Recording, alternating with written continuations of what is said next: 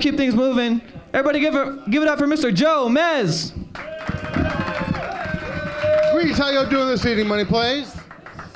First, let's give it up for all the artists and spoken word peoples that was on this evening. They're fucking awesome so far.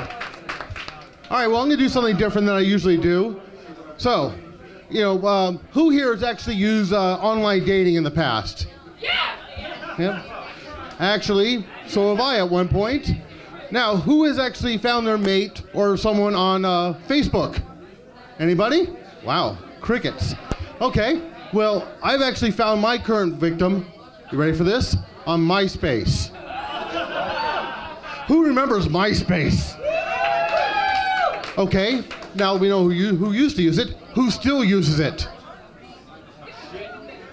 That's what I thought. Well, I met my current victim on MySpace. You know, at the time when I first moved to Vegas, I was actually, truth be told, I was actually looking for a girlfriend. I was actually trolling for one. I met my wife online, and we talked for a bit. Then we just stopped talking for a little bit. Then all of a sudden, I get a notice that she needed to help her with a virus on her computer. That's what I do for a living. So I came over. She let a complete stranger in her house. So, I ended up fixing her computer. Then she asked, well, how much? I said, let's just go get some coffee.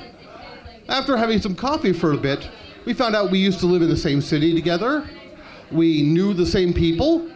And she worked at the store that I used to go to all the time, the same Denny's.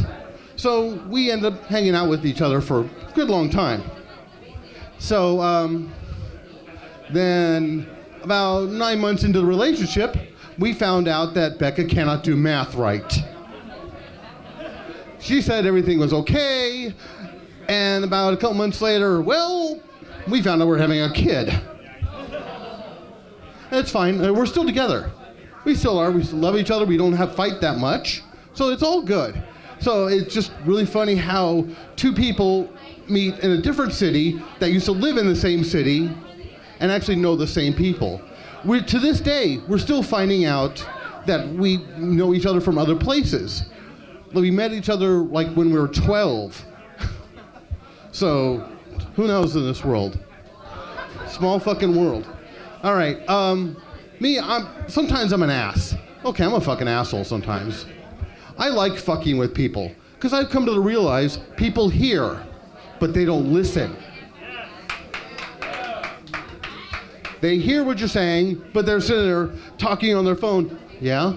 Oh, yeah, well, that's interesting. Oh, really? Fuck you. Hey, put down your phone, and here, let's carry on a conversation. Before the phones existed. Dumbass. Well, I realize I say that people hear, but they don't listen. I was fixing this lady's computer a couple years ago, and she was ranting and raving how much she loved her internet access.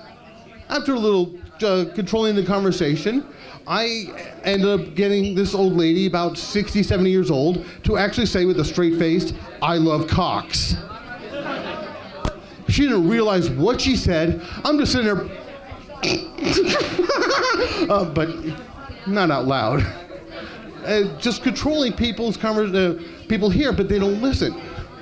Like you can say, fuck you, have a good day. Oh, you too. Try it.